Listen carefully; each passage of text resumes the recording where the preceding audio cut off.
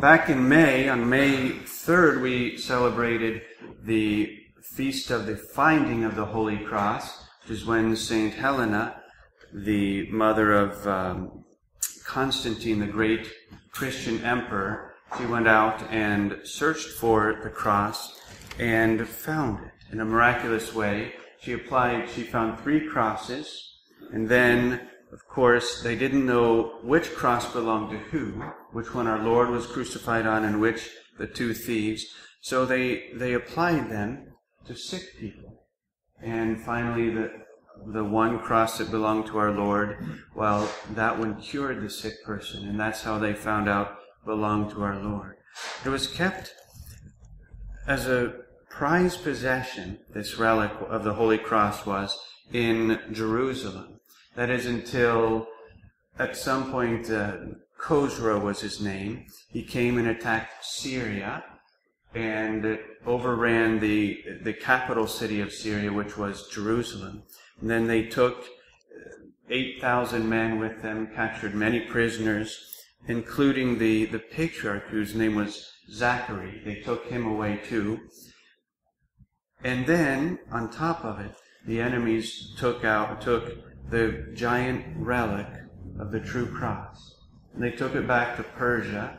And Khosrow, he had the Holy Cross relic all decked out in jewels and fancy diamonds and everything else, and then placed right above his own personal throne, which was made of pure gold, they said. And where I read this, they said it was interesting that this heathen emperor, Khosrow, actually would have treated that holy relic in a much more distinguished and pious manner than even Martin Luther himself, who was known to have said, well, if I had a piece of the true cross, I would put it where the sun would never shine. But there was this heathen emperor who at least had the respect for it to beautify it, to keep it in a respectful place. Well, in any case, of course, the Christians in Jerusalem wanted to get their relic back. It belonged to them, not to the heathens.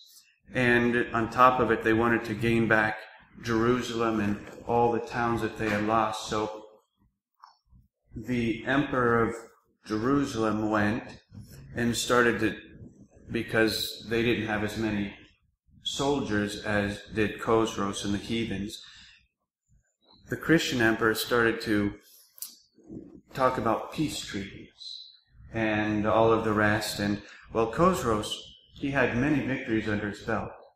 He didn't want it to hear about any sort of a treaty.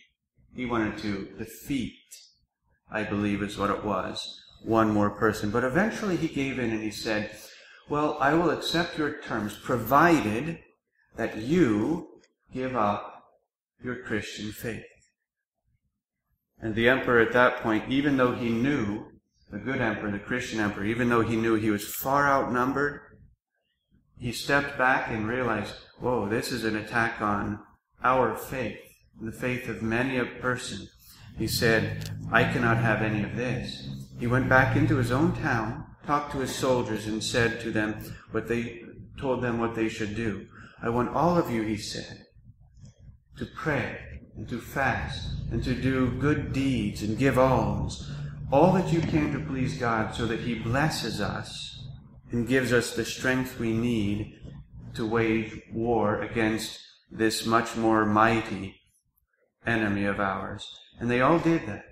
The emperor himself included. He was the example to all of the others. And then when they got all the soldiers together to begin this fight, he told the soldiers one last time, there's to be no blaspheming and no other sins, because we want to gain the blessing of God and become victorious. And they did put to rout the enemies, were able to take back the Holy Cross relic to their own country. Now, the king, the Christian king, he decided, well, he would take that Holy Cross relic back up to a chapel on Mount Calvary. So he formed a procession with all of the clergy, and the king would carry it in. He had himself put in all of his royal his royal cloaks and capes and all of that, and the beautiful golden crown and everything, and he carried the cross on his shoulders all the way to Calvary. But as soon as he got to the bottom of Mount Calvary, he couldn't move anymore. He was stuck. Now, everyone was scared at that point, everyone in the procession. They're wondering, what's going on? Well, the patriarch, Zachary, he received a message from God. He was the only one that knew what was going on.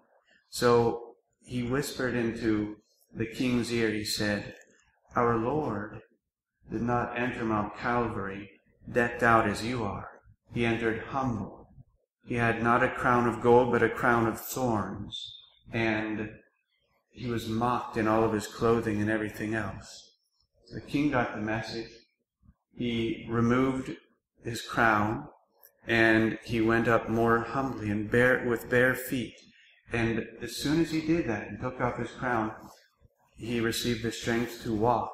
And so he completed the procession into the church, and there they enthroned that beautiful relic, which is the price of our salvation, the instrument of our salvation.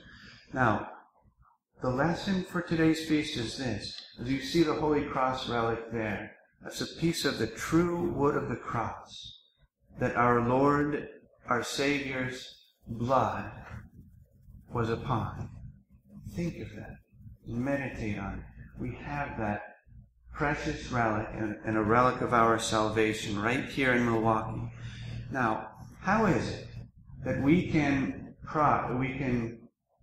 consider so important and venerate so highly the splinter from the cross, and yet when the real daily crosses come to us, which truly, spiritually speaking, is a splinter from our Lord's cross that enters into our heart, how come we are not able to venerate those crosses, to love them, to accept them graciously, and to carry them to Mount Calvary? Meditate on that a little bit today. And as you imagine our Lord with this relic of the Holy Cross, perhaps touched his very blood, think to yourself, well, my Lord, I'm not a very good cross bearer, but if you help me, like Simon of Cyrene helped you, I'm sure that I can carry my cross quite well to the end of my life, where the cross becomes a bridge.